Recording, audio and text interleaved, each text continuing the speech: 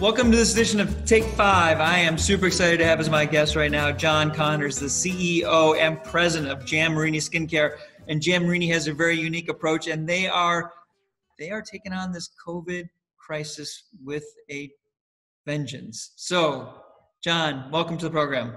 Steve, thanks for having me, and it's been great to watch these, and been a long-time fan of yours. Thank you. Thank you so much.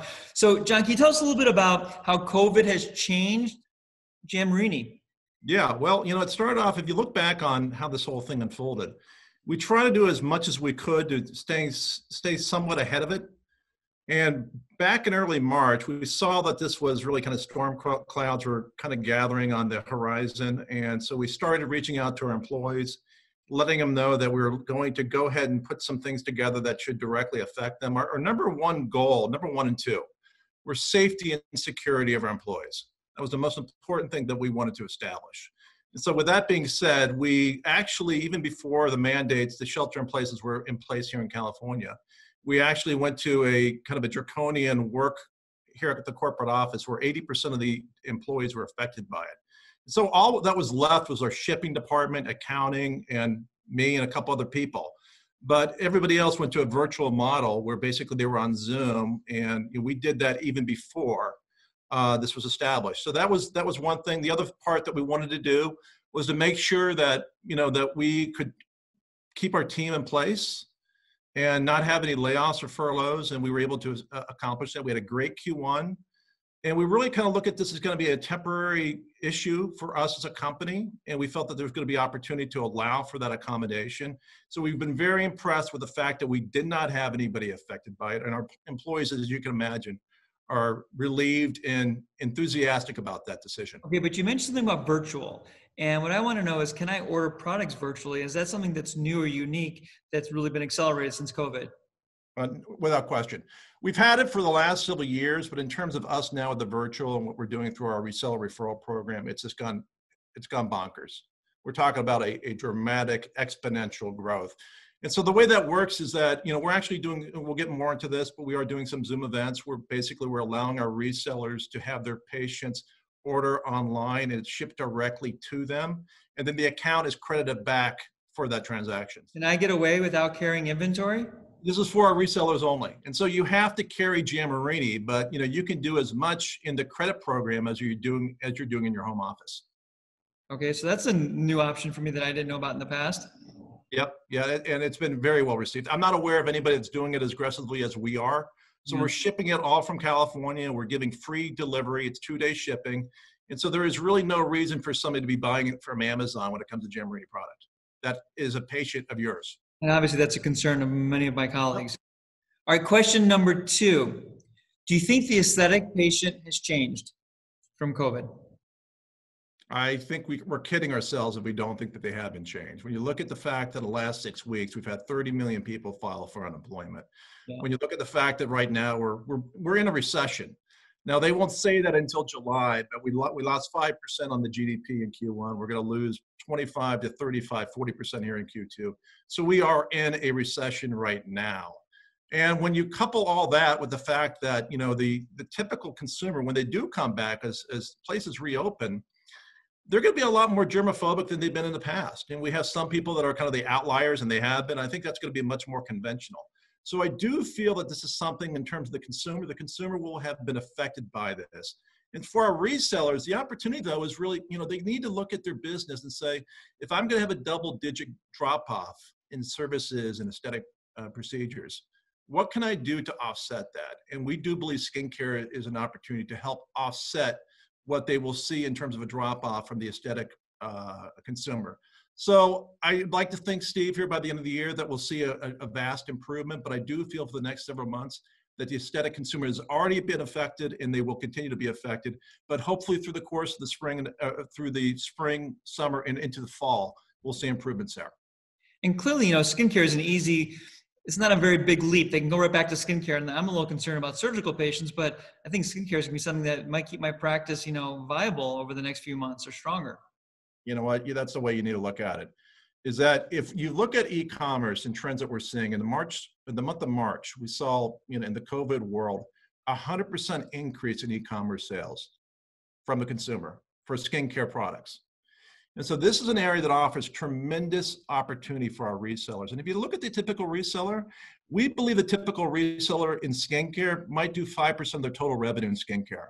That is way lower than it should be. So if you're a $2 million practice and you're getting, call it $100,000 in skincare, if that 2 million practice is now going to see a huge drop off, a 30% drop off in services and cosmetic procedures for the remainder of the year, that can be offset by skincare. And part of that needs to be, they have to have a retention strategy.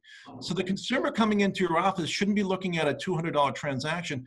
That consumer, in terms of what they're doing the next 12 months in skincare, it's a couple $1,000s of revenue. You want to do what you can to own that patient. And Marini allows that opportunity, that we not only want to get the first sale, we want to have continuation of transactions where every transaction is credited back to you, the reseller. So even if they leave my office and go purchase it somewhere else, there's a way to make sure I get the credit. It is hard-coded to you. So you introduce us to that patient, and we do everything we can to, now we basically have, on your behalf, we're engaged with them on a regular basis. So not only do they start off with what they're purchasing from Marini, but allows us to go back to them in 60 or 90 days and repurchase, let alone expose them to other products that we have in the portfolio. And I would get credit for other products they would purchase as well? Everything, yes. Okay, that's nice to hear. Question number 3, John. What will Marini do to stimulate the market and or my practice? Okay, we're already doing that. If you look at, what we're doing as a company, and the fact that we have one of the largest sales teams in skincare, by the way. Our sales and education team is 70 strong, nearly 70 strong, and that's doubled in the last 3 years. And so, what our approach is right now is we want to have our sales team and education team out there right now, where you're likely closed, engage with you and your office managers. And so what we're doing is we're doing Zoom events where basically they're calling in their patients into a Zoom event. It could be 10 people, it could be 100 people. And we're providing them, kind of a turnkey solution where it's focusing on skincare management system. That is our most decorated product that we have.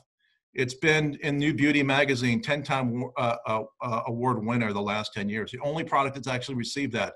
So it really is best in class. We provide the GWP, which is typically at an $80, $90 GWP. Which GWP? Gift with purchase. Okay. And then the reseller is actually doing something where they're giving something in their phase 2, which is when they reopen, where they're discounting a service, typically a microdermabrasion treatment or a facial. So you're pulling that patient back into your business once you're reopened. So that approach has done very well in terms of how it's been received. So we're shipping it on your behalf to your patient.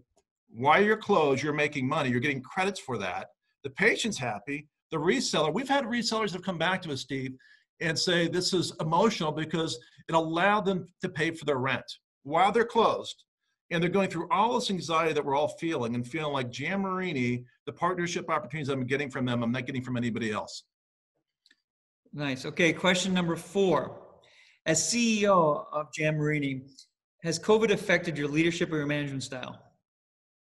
I think our team would say probably yes. I've always been known as being a passionate guy and somewhat hands-on, but I would say that how it's affected me the most is I've been more engaged, more hands-on. I've done more Zooms with not only the national team, but regional teams, the marketing team. What we talk about is, this break is not a break for us. So we're as engaged now as we were pre-COVID. But what I really challenge our education, our marketing, and our sales team to do is we got to look at this as a 2020 2.0.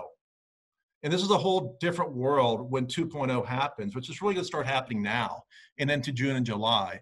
And so I'm much more engaged, and I'm not looking at this as a break in action. I'm looking at this, we've got to make sure that we're pivoting to this and adapting in front of the rest of the market. We want to lead the market when it comes to what we're doing as a company and how that's being seen by our resellers. Question number 5, your final and last question. What do you miss the most now that you're in isolation?